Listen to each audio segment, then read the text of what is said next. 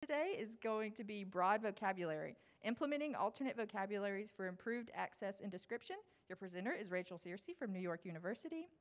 New York University employs Library of Congress subject headings for its breadth of topics, but also recognizes its inherent biases, slow nature to change, and conceptual gaps for specific areas. Focused subject terms lists such as medical subject headings or Homosaurus provide opportunities to address gaps in concepts, address the damage done by harmful subject headings, and ultimately enhance the discovery of archival collections. This presentation will focus on the implementation of alternate vocabularies using ArchivesSpace, including a practical overview of system functionality, local policy considerations, an examination of the role of controlled access points alongside narrative archival description, and an affirmation that we are responsible for our metadata and its impact on our staff and users. Rachel? Thank you. Hi, everyone. So today I'd like to talk with you a little bit about some of the work we're undertaking at NYU to address harmful subject headings through the use of alternate vocabularies in ArchivesSpace. I'm going to give a bit of a practical overview of the subject record functionality and talk about our local policy decisions, but I'm also going to talk a little bit about the role of controlled access points alongside narrative archival description.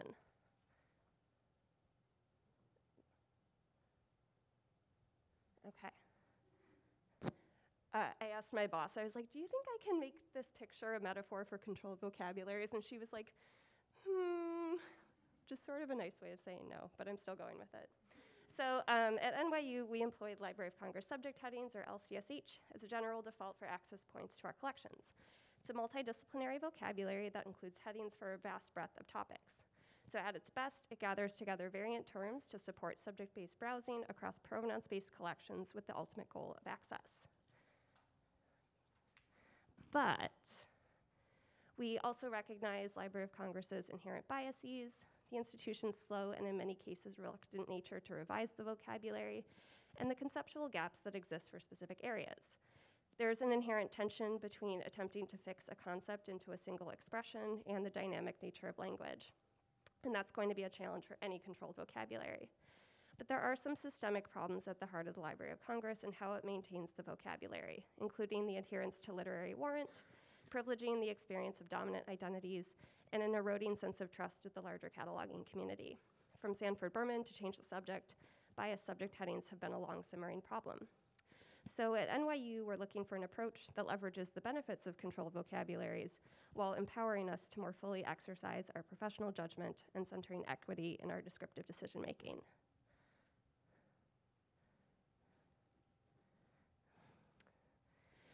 In recent years, we've made concerted efforts to re-examine our archival practices through the lens of anti-racism. We've done discrete reparative description projects, revised our processing manual in an effort to decenter whiteness and address silences, and instituted policy changes to improve transparency about the interventions we take in our collections.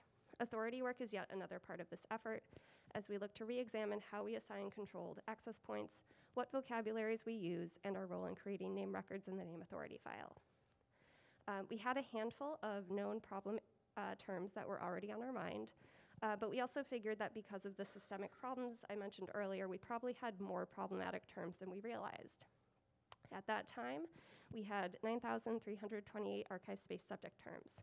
And these are the terms that our colleagues and users are encountering and that are potentially causing painful or uncomfortable experiences for them.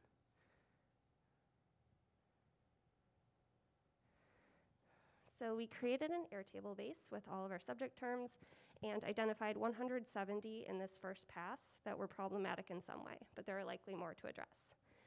This can happen in waves or as collections come up in the course of accessioning or processing. We're trying to do what we can, when we can, and always be open to doing more. We observed some clustering of problematic terms around a few topics. They are crime, gender and sexuality, housing and poverty, immigration, which I realize I forgot to put on here, indigeneity, race and ethnicity, and default identities. We also identified 3 tracks to address these issues. There isn't going to be a one-size-fits-all approach. Some terms have a clear and obvious replacement in an alternate vocabulary. Others will require additional research and/or collaboration with our colleagues. And that could be because there isn't a great term available for us in another vocabulary, Or could be that we need to learn more about the specific collection it's applied to and determine if it's maybe a term that's appropriate for one collection but not another. We also have some terms that will be best addressed through local practice rather than using different vocabularies. So we started with that first category, the one-to-one replacements, because it's the most straightforward. So enter alternate vocabularies. I'm going to talk about just a few today, but there are hundreds supported by MARC, and it really depends on the needs of your collections and users. I'm going to talk about Mesh and Homosaurus. We chose them because we felt like they could help us with some of our known issues. Medical subject headings, or Mesh, is maintained by the National Library of Medicine and is used for biomedical and health-related resources. It's well established, in high use, albeit for specialized resources, and regularly maintained. While we don't use most of the terms in this vocabulary, we don't have a need for terms about specific diseases or medications. We have found that the category for groups of people is not perfect, but reliably a bit more progressive than LCSH.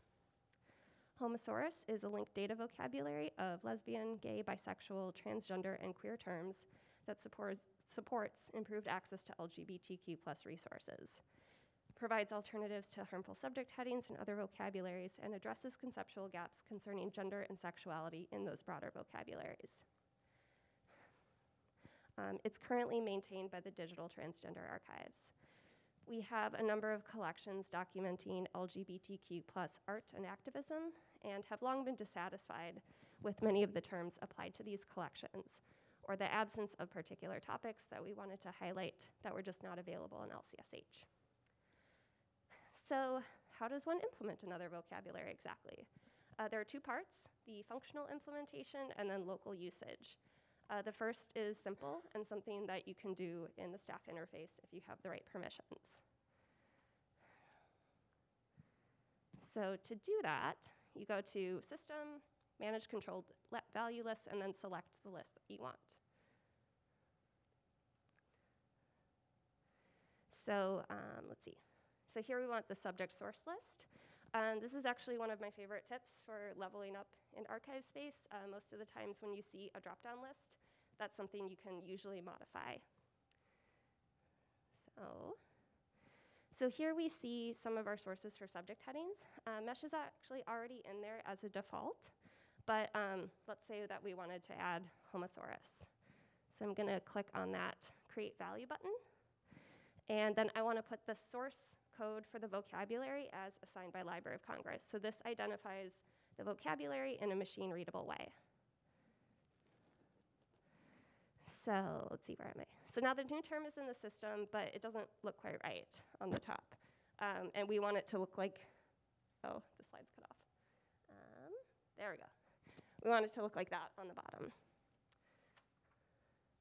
So to do that, if you are locally hosted, you'll want to go in the file with all of those values and translations. Looks like this. But if you're, and then actually, sorry. So that's what that file sort of looks like. It has the value and then the translation for what you're going to see in the staff interface. If you're using a service provider, I imagine you can just ask them to update that for you. So that's the system functionality side. The more complicated part is how you use an alternate vocabulary. And here's where I will tell you that I am not a cataloger.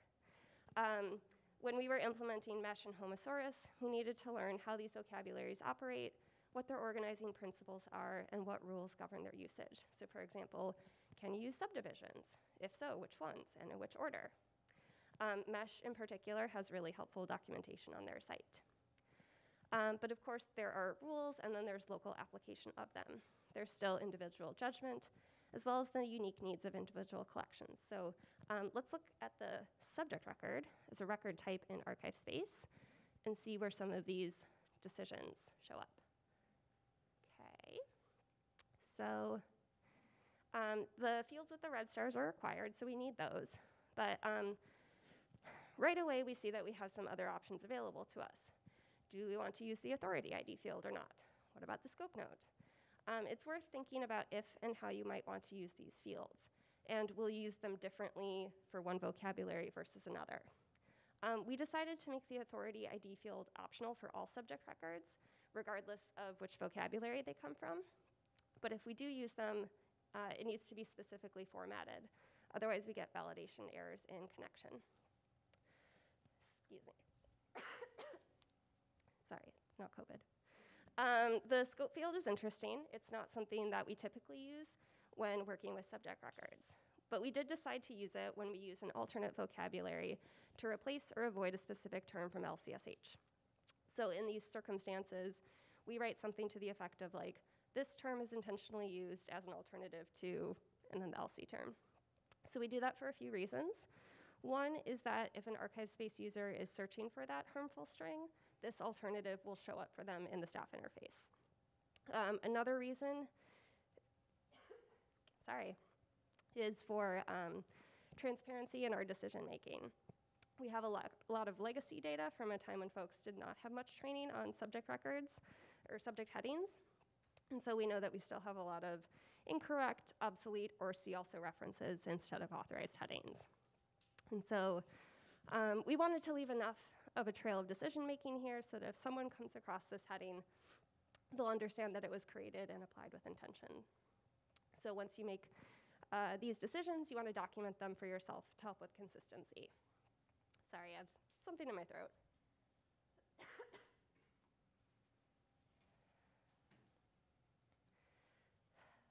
So I'll also note here that at NYU, we do not use the public user interface. We export our EAD and MARC records in order to publish finding aids and catalog records. Thank you. This subject scope note does not export into either of those files, but if you are using the PUI, please note that this subject scope note is publicly viewable. So that's just something to factor into when making these local decisions.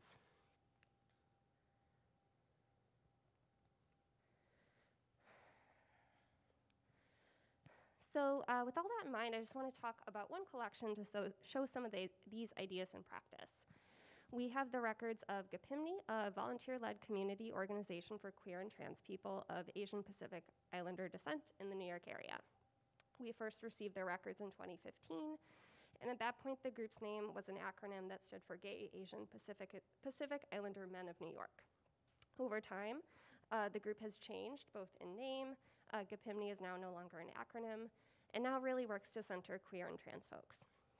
So when we received an accretion in 2021, we needed to make some changes to the descriptive front matter to reflect that shift, but it also gave us an opportunity to revisit the subject terms. The organization changed its name for a reason, and we wanted to represent their work through our descriptive records as faithfully and respectfully as possible. We asked if they were interested in talking with us about this, and they said yes, but that they were also busy. So sometimes, often in fact, this collaboration can take time. We had two main questions. Of the subject records previously applied to the collections, which ones did they want to keep, if any? So they marked those up for us. We said we'd also like to add terms related to activism, community, and discrimination, but for that, each of these, we had a choice to make. We could use a very specific term, like queer activism, or we could use a broader term, like LGBTQ+ activism. And so we made it clear to them that we were happy to do either, but that if possible, we'd like to be consistent. And they told us that those larger, broader umbrella terms made more sense to them.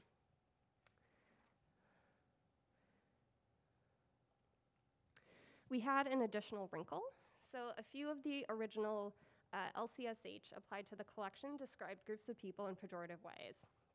Why describe people by what they are not, rather than who they are? At that point in time, Homosaurus had a term for Asian American LGBTQ+ people, but not one for Pacific Islander American LGBTQ+ people. Excuse me one second.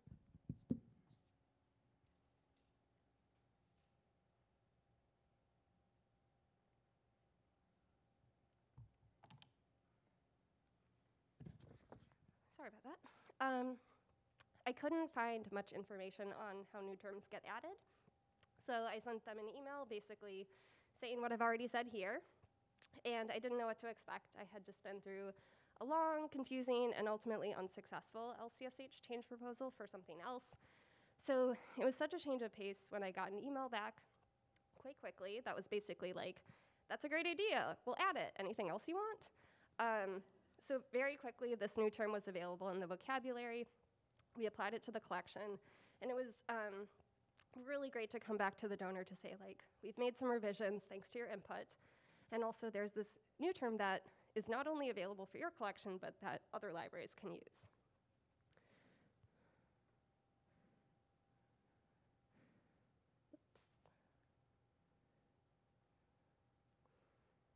Okay, I'm getting to the end. So this collection is an encapsulation of a lot of things. It's an application of different vocabularies, of iterative description, how accessioning affords opportunities to return to collections and revisit our description of them, and collaboration between archivists and donors. It's also a great example of the complementary nature of narrative description and controlled vocabularies. So if you remember, this organization changed its name to focus on queer and trans people, but the donor recommended that we use broad subject terms like LGBTQ+. And so while those controlled access points are broad, in the scope note, in the historical note, we can add more nuance to really highlight that focus and provide that shading. I think it's also a great example of how much power and choice we actually have. So if we don't like the options in one vocabulary, we can use another. We can do something different with subject terms than we do with free text description. We make these decisions based on what we know about the collection, the creators, the record subjects, and our users. And while I don't expect to be successful every time I ask for a new term, it's also worth remembering that sometimes I will be. Okay, so we've done some good work so far, and there's still a lot we can do. Of those original 9,328 terms, we identified 170 we had issues with, and we've already addressed 51 of those. Here are just a few of the terms we've changed and their replacements, but like I said, we have more work to do. We have a lot of terms that there isn't an exact one-to-one replacement available, or where a term might be appropriate for one collection but not another. So these are going to take time, collaboration, and decision-making. So just to wrap things up with a few parting observations and lessons learned, if you're wondering where to start, I would say start with your collections and the issues you already have on your mind. I'd also recommend limiting yourself to a small number of vocabularies. Take the time to get to know them, how they operate, and how you want to use them. You should also consider long-term maintenance. Terms can and will change. Next, there's no perfect vocabulary. They're all created by people, and we all have our biases. And lastly, it's good to know what Library of Congress is up to, even when you look elsewhere. I think there's value to Library of Congress as a vocabulary, and I am in favor of change proposals and new term proposals. But I'm also not going to hold my breath, and I'm not going to plan my actions around vague statements that they might make, especially those without timelines or accountability. So for example, in March, they announced that they're changing the subject term slaves to enslaved people, which is great, but as of this morning, it still has not gone into effect. So thank you so much for listening. I hope this was interesting or helpful if you've ever wondered about alternate vocabularies and how we use them. All that being said, at the end of the day, we're responsible for our metadata and its impact on staff and users. And we do have the ability to mitigate some of the damage caused by harmful or inaccurate headings. Or in the case of newly created metadata, we have choices to avoid using harmful terminology.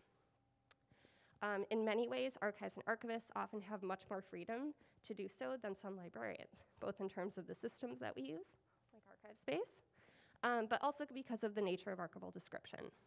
Archival collections do not come with title pages and subject headings already assigned to them. We do not get vendor records.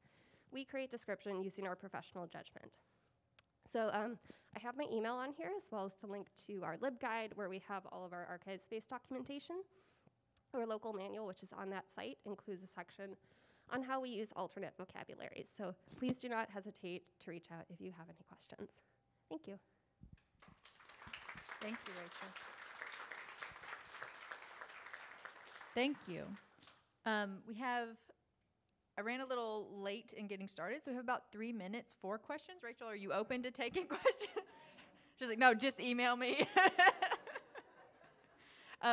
So what we'll do, we only have one microphone, so I will be the runner. If you have a question, raise your hand, I'll run to you, and then I'll run the microphone back to you. So we'll probably only have time for 1 or 2 questions, but I also noticed that someone, maybe Rachel, put remediating subject and agent records on the suggestion board. Oh, okay, well, Yeah, so maybe that's a topic we can talk about. I'd love to hear about your failed proposal.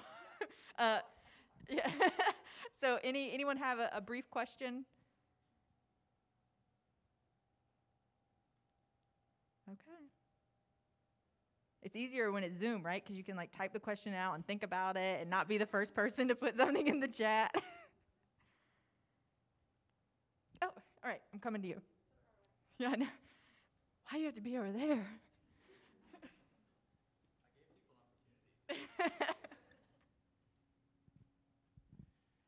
Hi, Dan Michelson, Smith College, and thanks for the presentation. I was wondering if you had any thoughts on ways in which the subjects module, which is very limited in ArchivesSpace, ways it might be improved to sort of make this kind of work easier.